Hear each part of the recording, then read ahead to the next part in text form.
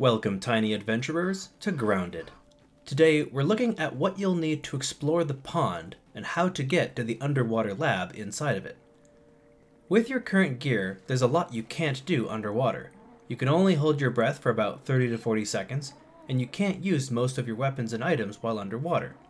What you need are completely brand new items made for that. To get started, your first trip to the pond should be to pick up some lily pad wax for research. They can be found underneath the lily pads. Try to grab a few while you're here. Watch out for the diving bell spiders though. Once you bring back some wax, you can now craft the pebblet dagger. This will allow you to attack while underwater and allow you to harvest some eelgrass. While most items don't work underwater, some items, like the spider fang dagger and the stinger spear, work fine. Keep that in mind if you already have those items. On your second trip, you need to harvest some eelgrass using your daggers to unlock more items. If you can, try to also find some water boatmen. These passive creatures don't fight back, and they drop water boatman fins. If you can get at least 4 of them, you can craft fin flops, which are lower body armor items that help you swim faster. After you bring enough eelgrass back to base, you can craft 2 more items.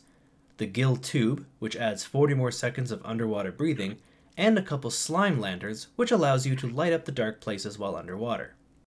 With all of this new equipment, we're ready to enter the pond lab. There are a few other useful items to craft for underwater exploration, but you need sunken bones in order to craft them. We'll get to those later. Just a quick tip. Remember to make sure you're bringing your acorn shovel with you and a decent amount of extra food. The acorn shovel is needed to loot sunken bones and koi fish scales, and after exploring the pond depths in the lab, I barely found any extra food and almost starved to death, so this is a warning for you in advance. One of the most common aggressive enemies in the pond are the diving bell spiders. They only have 1 attack, and with a shield they're pretty easy. Just don't get caught off guard by fighting all of them at once.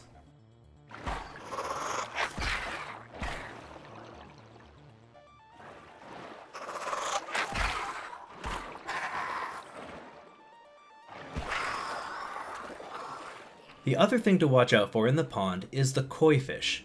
Always keep your distance. If you get too close and it notices you, it might make you its dinner. With only 80 seconds of air, it won't be easy to dive deep into the depths. What you need to look for are bubbles that float from the ground to the surface. If you swim through them, your oxygen levels will reset. What you're looking for is a deep hole that leads into the lab. If you can keep swimming downwards and you see a lost T-Rex toy, you're on the right track. Around this area, you will find some sunken bones. You'll need at least 5 of them in a moment. There's also some koi fish scales which can be used for another tier 2 armor set. These are optional. The bubbles coming from the nearby wire will be your only source of oxygen for a little bit. What's coming up might be a little stressful, because you only have 80 seconds of air and you have to swim pretty deep to find the lab. Here we go. The first thing you need to do is catch the 2 currents coming out of the pillars to help you swim to your destination faster.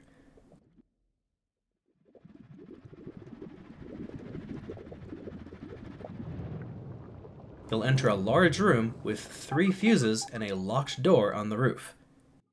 What you're looking for are some hallways with some raw science by the entrance. Follow these hallways and you'll eventually reach a room with breathable air. Right past the room with lots of loot.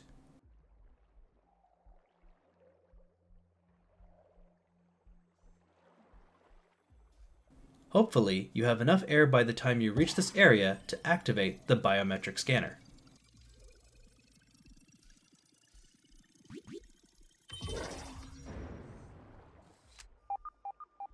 In this room, you have to reactivate the power grid control. It instructs you that you have to reset the 3 breakers outside. They look like those large switches you saw when you first came in here. If you explore the lab a little bit more, you'll encounter a new robot enemy called an archer. These nasty little robots shoot lightning balls and have a short-range lightning attack. Be careful.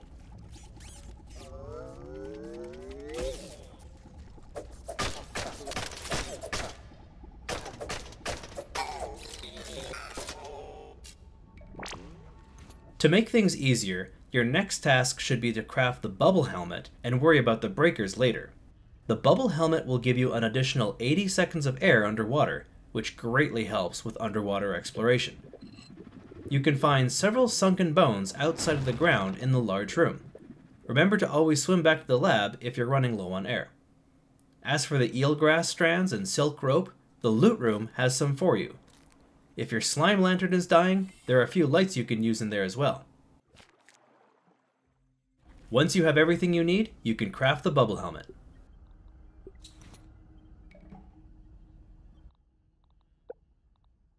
I feel a little less squishy now. Now to find the 3 breaker switches. The first one was easy. You saw it outside on the way here. Just swim up to it and use it. The second one is hidden in a small cave near the bottom on the opposite side of the lab with the breathable air. A diving bell spider or two might be hanging out in the area. Kill it to get access to the breaker.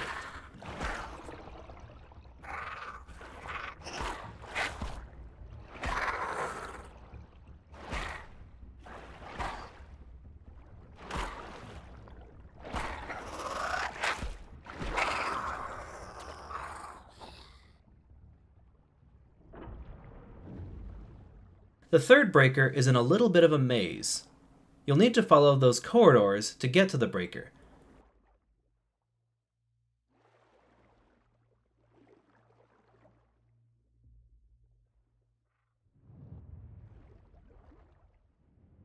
The entrance is blocked by a fan that turns on and off. Wait for it to take a break so you can swim past it.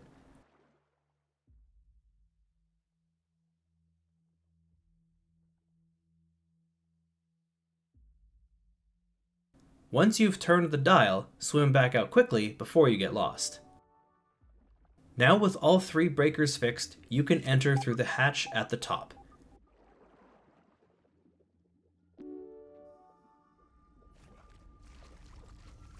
The first thing you need to do in this lab is to get to that computer terminal. To do this, you need to dive through the nearby area that's flooded to get to the other side.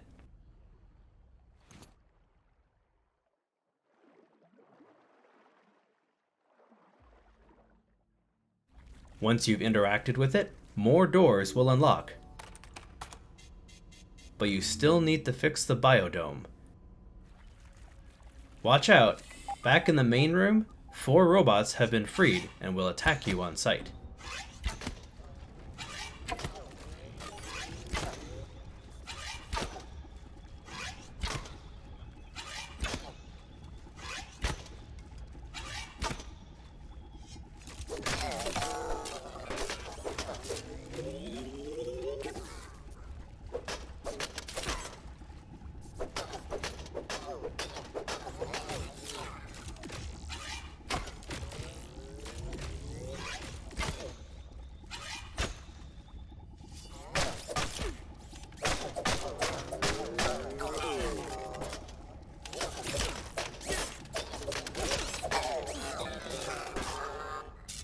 If you follow the path through one of the new doors that's unlocked, you'll end up in the biodome area. A couple more robots are waiting for you there.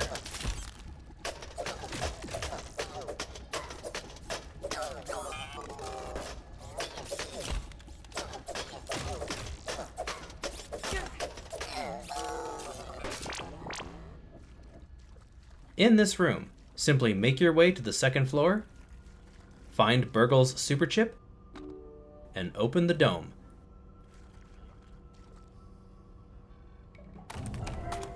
This completes the pond lab.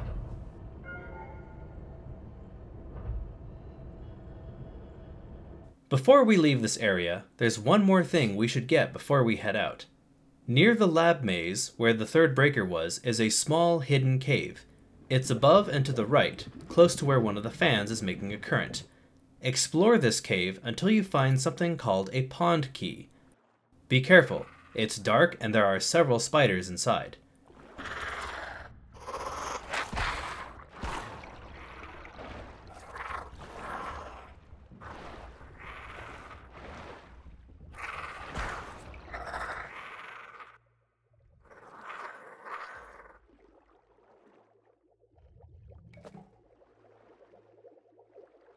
Once you have the key, swim back to the area that had those two currents that helped push you towards the lab.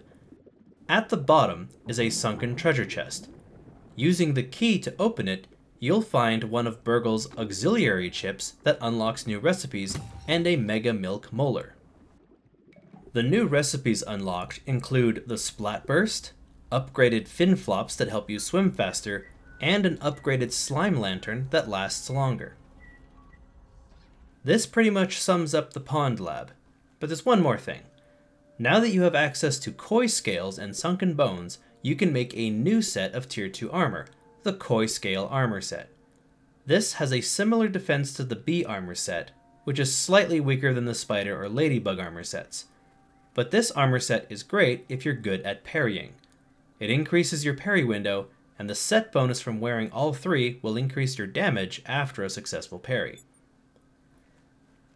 That's all I have for you today. Having to explore the right places while holding your breath can be a challenge, so good luck. Next time, we'll be checking out the Haze Lab and the infected insects within. I'll see you next time.